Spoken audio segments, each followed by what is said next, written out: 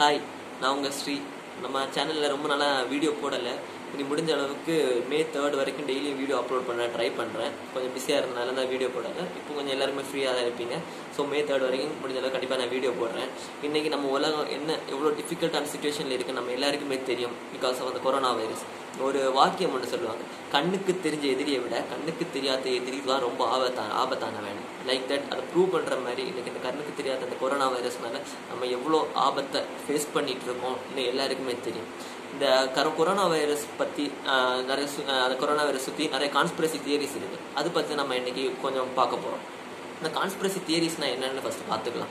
Conspiracy தியரிஸ்னால் ஒன்றுமே இல்லை, அந்த மூணில் நீல் ஆம்ஸ்ட்ராங் கால் வைக்கலை, அது வந்து ஒரு ஸ்டுடியோவில் எடுத்தது, மூணுக்கு யாருமே போகல, அமெரிக்கா நம்மளை ஏமாத்துச்சு, இப்படி சொல்கிறவங்கள கான்ஸ்பிரசி தியரிஸ்ட்னு சொல்லுவாங்க. இது ஏன் அவங்க பண்ணுறாங்கன்னு இதுவரை யாருக்குமே தெரியாது. லைக் தட் அந்த இலுமினாட்டி கான்செப்ட் கூட, கமல்ஹாசன் ஒரு இலுமினாட்டி, பிக் பாஸ் ஷோ வந்து ஒரு இலுமினாட்டி ஷோ, மார்க் ஜுக்கர்பர்க் வந்து ஒரு இலுமினாட்டி. இப்படி வந்து இந்த இலுமினாட்டி கான்செப்ட் இது உருவாக்குறது வந்து கான்ஸ்பிரசி தியரிஸ் தான். கான்ஸ்பிரசி தியரிஸ்னால் ஒன்றுமே இல்லை, ஜஸ்ட் ப்ரூவ் பண்ண முடியாத ஒரு தியரியை தான் கான்ஸ்பிரசி தியரிஸ்ன்னு சொல்லுவாங்க.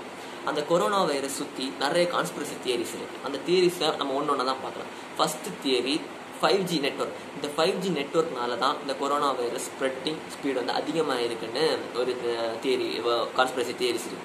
ஏன்னா நவம்பர் ஸ்டார்டிங்கில் 5G ட்ரைவ் வந்து சைனாவில் ஸ்டார்ட் பண்ணியிருக்காங்க. டிசம்பர் ஸ்டார்டிங்கில் இந்த கொரோனா வைரஸ் ஸ்ப்ரெட்டிங் வந்து அதிகமாக வெளியே தெரிஞ்சிருக்கு. அப்போது இந்த பிகாஸ் ஆஃப் இந்த 5G நெட்வொர்க்னால தான் கொரோனா வைரஸ் வந்து அதிகமாக ஸ்ப்ரெட் ஆகுதுன்னு ஒரு அமெரிக்காவில் ஒரு ஃபேமஸ் சிங்கர் வந்து ட்வீட் பண்ணியிருக்காரு. அவர் ட்விட்டரில் நிறைய ஃபாலோவர்ஸ் வச்சுருக்காங்க. அவங்க ஃபாலோவர்ஸ் எல்லாம் இந்த 5Gனால தான் இதெல்லாம் இந்த கொரோனா வைரஸ் வெளியே வந்திருக்குன்னு சொல்லி அவங்களும் ரீட்வீட் பண்ணி எல்லாம் உலகம் ஃபுல்லாக இது பரவி இருக்கு. உலகம் நமக்கு இது வரை அவ்வளோ வரல, பிகாஸ் நமக்கு 5G நெட்வொர்க் இல்லை. யூகேல யுனைடெட் கிங்டமில் என்ன நடந்திருக்குன்னா, ஒரு படி மேலே அங்கே உள்ள மக்கள் வந்து இந்த 5Gனால தான் அந்த கொரோனா வைரஸ் பரவுன்னு சொல்லிட்டு அந்த நெட்வொர்க் செல்ஃபோன் டவர் எல்லாம் உடச்சி போட்டு ரொம்ப பெரிய ஒரு ப்ரொட்டஸ்டே பண்ணியிருக்காங்க. அந்த 5Gனால எப்படி கொரோனா வைரஸ் பரவுதுன்னா, நம்மளோட இம்யூனிட்டி லெவல் அந்த 5G வந்து சப்ரஸ் பண்ணும். இந்த கொரோனா வைரஸ் ஸ்ப்ரெட் ஆகிற ஸ்பீடை வந்து இந்த 5G நெட்வொர்க்கில் அந்த வர ரேடியோ வேவ்ஸ் வந்து அதிகமாகும். இப்படி நிறைய கட்டுக்கதையை உருவாக்குறதுனால இந்த 5G நெட்வொர்க் மேலே மக்கள் கோவம் வந்து அந்த செல்ஃபோன் டவர் எல்லாம் உடச்சி போட்டு ஒரு பெரிய ப்ரொட்டஸ்ட் பண்ணியிருக்காங்க. அப்புறம் யூகேல உள்ள சயின்டிஸ்ட் வந்து சொல்லியிருக்காங்க என்னன்னா, இந்த 5Gனால வராது, இது வந்து ஒரு ஜஸ்ட் மித் ஆர் ஒரு கான்ஸ்பிரசி தியரி தான். அதுக்கப்புறம் தான் மக்கள் வந்து புரிஞ்சுக்கிட்டாங்க 5Gனால கண்டிப்பாக இந்த கொரோனா வைரஸ் பரவாதுன்னு சொல்லிட்டு அந்த ப்ரொட்டஸ்ட்டை கைவிட்டுருக்காங்க. சரி, செகண்ட் தியரி என்னன்னா, ரொம்ப ரெடிகுலஸாகவே இருக்குது. அந்த தியரி என்னன்னா, வேர்ல்ட்லேயே செகண்ட் ரிச்சஸ்ட் பர்சன் நம்ம பில் கேட்ஸ் தான் இந்த கொரோனா வைரஸை உருவாக்குனாரு. அவர் தான் இதை ஸ்ப்ரெட் பண்ணார். ஏன் ஸ்ப்ரெட் பண்ணாங்கன்னு கேட்டால், அவர் வந்து இந்த உலகத்தை டீபாப்புலேட் பண்ண போகிறாரு. உலகம் ஃபுல்லாக பாப்புலேஷன் நிறைஞ்சிருக்கனால மக்கள் தொகையை குறைக்க போகிறது. அப்படி ஒரு காரணம் சொல்கிறாங்க. இன்னொரு காரணம் என்னன்னா, அவரே ஒரு வேக்சின் டெவலப் பண்ணுவார். அந்த வேக்சின் வந்து உலக நாடுகள் வந்து வாங்குறதுக்கு அவர்கிட்ட தான் போய் கையேந்தி நிற்கும். அதனால தான் அவர் பில் கேட்ஸ் தான் இந்த கொரோனா வைரஸை டெவலப் பண்ணது. இது ஒரு கான்ஸ்பிரசி தியரிஸ். அவங்க சொல்கிற இந்த காரணங்கள் ஏன் அவர் டெவலப் பண்ணார், இது என்னங்க ஒரு நியாயமாகவே இல்லையா? இன்னைக்கு வந்து அந்த கொரோனா வைரஸ் தடுக்கிறதுக்கு செவரல் பில்லியன் US$ வந்து கொடுத்தது அவர் மட்டும்தான். சிங்கிள் பர்சன் அதிக அமௌண்ட் கொடுத்தது வந்து பில் கேட்ஸ். அது மட்டும் இல்லாமல் எவ்வளோ million mask, personal protective equipment, நம்ம ஹெல்த் கேர் ஒர்க்கர்ஸ், டாக்டர்ஸ் எவ்வளோ ஹெல்ப் அவர் பண்ணிட்டு இருக்காரு. அவர் எப்படி இந்த கொரோனா வைரஸை உருவாக்க முடியும்? கொஞ்சமாக யோசிச்சிருக்க கூடாதான். சரி, அடுத்த தேர்ட் கான்ஸ்பிரசி தியரி என்னன்னா, இந்த அமெரிக்கன் ஆர்மி, சைனாக்காரங்களே சொன்னாங்க. சைனா அந்த ஃபாரின் மினிஸ்ட்ரியில் உள்ள ஸ்போக்ஸ் பர்சன் வந்து பிப்ரவரியில் ஒரு ஸ்டேட்மெண்ட் ரிலீஸ் பண்ணார். இந்த அமெரிக்கன் மிலிட்ரி தான் இதை வந்து கொண்டு போட்டாங்க, இந்த கொரோனா வைரஸ் எங்கள் ஊரில் கொண்டு போட்டாங்க, அப்படி பரவிச்சு அப்படின்னு ஃபாரின் மினிஸ்ட்ரியில் ஸ்போக்ஸ் பர்சன். இதுக்கு ரீசன் என்னன்னா, அந்த ஹாங்காங்கில் நமக்கு ப்ரொட்டஸ்ட் நடந்துட்டு இருந்தது தெரியும். சைனா கவர்மெண்ட்டுக்கு அகேன்ஸ்டாக ஹாங்காங்கில் பெரிய ஒரு மாஸ் ப்ரொட்டஸ்ட் நடந்துட்டு இருந்துச்சு. அந்த ப்ரொட்டஸ்ட் என்ன பண்ணாலும் அவங்களை கலைக்கவே முடியல. அப்போ சைனீஸ் கவர்மெண்ட் என்ன பண்ணுறாங்கன்னா, இது ஒரு கான்ஸ்பிரசி தியரி தான், ஒரு வைரஸ் டெவலப் பண்ணுறாங்க. அந்த வைரஸை வந்து அவங்க மேலே ஸ்ப்ரே பண்ணும்போது அவங்க மூளை வந்து மழுங்கடிக்கப்படும். மூளை திங்கிங் கெப்பாசிட்டி வந்து ரெடியூஸ் ஆகும். அதனால அவங்க கலைஞ்சு போயிடுவாங்க. இப்படி ஒரு எக்ஸ்பெரிமெண்ட் நடந்துட்டு இருக்கு. அமெரிக்கன் மிலிட்ரி என்ன போய் சைனா கிட்ட கேட்டுருக்கு, நீங்கள் இந்த வைரஸ் எங்களுக்கும் தாங்க, நாங்கள் கொஞ்சம் உங்கள் பணம் தரோம் அப்படி. சரின்னு சொல்லிட்டு இது ஒரு கான்ஸ்பிரசி தான்.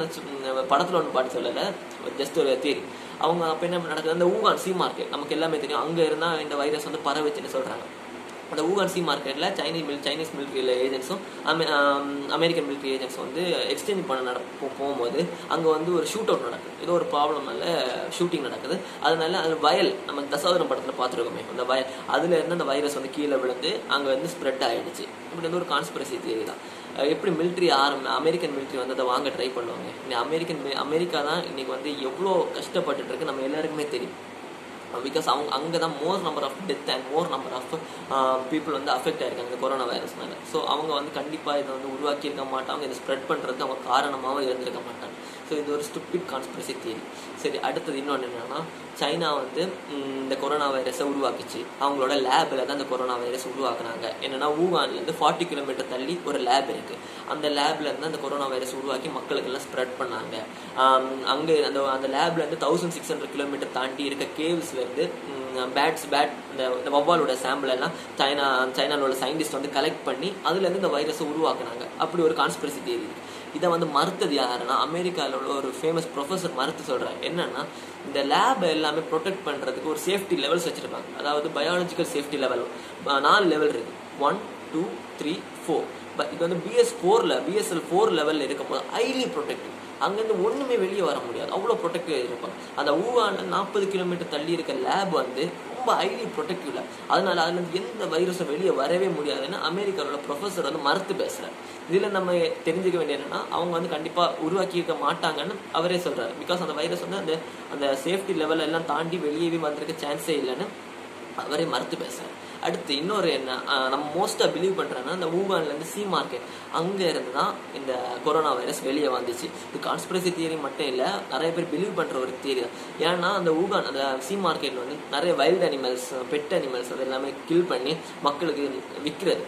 ஒன்று கேட்குற இடத்துல இந்த பீட்டா ஒரு ஆர்கனைசேஷன் இருந்துச்சு, people for ethical treatment for அனிமல்ஸ்னு. அந்த ஜல்லிக்கட்டு கூட போராட்டம் நடத்தினாங்க. அது பேக்லோர் இன்டர்நேஷனல் சரி என்னென்ன தெரியும், பெரிய அளவு போராட்டம் நடந்தது. சுப்ரீம் கோர்ட்டில் கேஸு, அந்த கேஸு நம்ம நடிகர்கள் கூட அது அம்பாசடராக இருந்தாங்க. இந்த பீட்டா ஆர்கனைசேஷன் இந்த சைனாவில் இந்த வைல்டு அனிமல்ஸ், பெட் அனிமல், பூனை, நாய் அதெல்லாம் வெட்டி அதை சப்ளை பண்ணுறது, அதெல்லாம் உங்கள் கண்ணுக்கு தெரியலையா?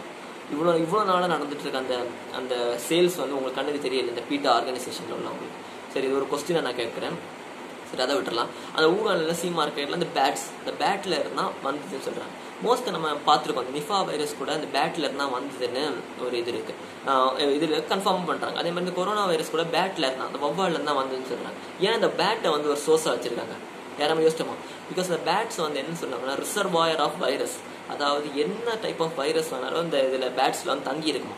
ஆனால் அந்த பேட்ஸுக்கு வந்து எந்த அஃபெக்டும் ஆகாது. பிகாஸ் அதோட இம்யூன் சிஸ்டம் வந்து அவ்வளோ பவர்ஃபுல்லாக இருக்கும், அது வந்து தாங்கிக்கும் அந்த வைரஸ். பட் அது வந்து ஹியூமனுக்கு டிரான்ஸ்மிட் ஆகும்போது நம்மளோட இம்யூன் சிஸ்டம் அதை தாக்கு பிடிக்க முடியாது. அப்படி தான் பேட்ஸ்லேருந்து வந்த கொரோனா வைரஸ் வந்து ஹியூமனுக்கு வந்திருக்குன்னு சொல்கிறாங்க. முந்தினத்து நம்ம Indian council for medical research வந்து 2 டைப்ஸ் ஆஃப் பேட் எடுத்திருக்காங்க. நம்ம இந்தியாவில் இமாச்சல் பிரதேஷ், கேரளா, தமிழ்நாடு அப்படி கொஞ்சம் செவரல் ஸ்டேட்ஸ்ல வந்து 2 டைப்ஸ் ஆஃப் பேட்ஸ் எடுத்து அந்த பேட்டில் கொரோனா வைரஸ் இருக்கிறது கண்டுபிடிச்சிருக்காங்க. நம்ம இந்தியன் சயின்டிஸ்ட் என்ன சொல்கிறாங்க, இல்லை ஒரு கன்க்ளூஷன் வராது என்னன்னா, இந்த பேட்ஸ்லேருந்து கொரோனா வைரஸ் ஹியூமன்ஸுக்கு பரவாது. ரொம்ப ரேராக நடக்கும், ஒன்ஸ் இன் 1000 இயர்ஸ் தான் நடக்கும். அதாவது 1000 வருஷத்துக்கு ஒருக்கா தான், ஏதாவது ஒரு ரேராக தான் அந்த பேட்ஸில் உள்ள கொரோனா வைரஸ் ஹியூமன்ஸுக்கு பரவும். இது நம்ம என்ன தெரியலன்னா, பேட்ஸ்லேருந்து மோஸ்ட்டாக பரவாது. இது வந்து யாருக்குமே தெரியல, இன்னைக்கு வரைக்கும் யாருக்குமே தெரியாத ஒரு இதுதான் இந்த கொரோனா வைரஸ் எப்படி பரவிச்சு. நான் சொன்ன மாதிரி இந்த கான்ஸ்பிரசி தியரிஸை நம்ம எல்லாமே இன்னைக்கு பிலீவ் பண்ணிட்டு இருக்கோம். அந்த பேட்லேருந்து பரவிச்சு, சைனா லேப்ல இருந்து பரவிச்சு, சைனாக்காரன் தான் உருவாக்குனது. அதே மாதிரி இன்னைக்கு சைனாலேருந்து உருவான அந்த வைரஸாக இருந்தாலும் சைனாவில் கிட்டத்தட்ட 3500 டெத் தான் இது வரைக்கும் ரிப்போர்ட் ஆயிருக்கு. ஆனால் சைனாலேருந்து ஒரு லேடி வந்து அமெரிக்காவில் லீவ் பண்ணிட்டு அவங்க வந்து ஒரு ரிப்போர்ட்டை ரிலீஸ் பண்ணாங்க. என்னன்னா, சைனாவில் இருக்க ஃபேமஸ் மொபைல் நெட்ஒர்க்கில் உள்ள நியர்லி 1.5 crore சப்ஸ்கிரைபர்ஸ் வந்து அந்த நெட்ஒர்க்கே விட்டுருக்காங்க. நம்ம ஜியோ, ஏர்டெல், ஏர்செல் மாதிரி அவங்களுக்கு ஒரு நெட்ஒர்க் இருக்குது. அந்த 3 நெட்ஒர்க்கில் சப்ஸ்கிரைபர்ஸ் வந்து நியர்லி 1.5 கோடி மக்கள் வந்து சப்ஸ்கிரைபர்ஸ் லூஸ் ஆகிருக்கு.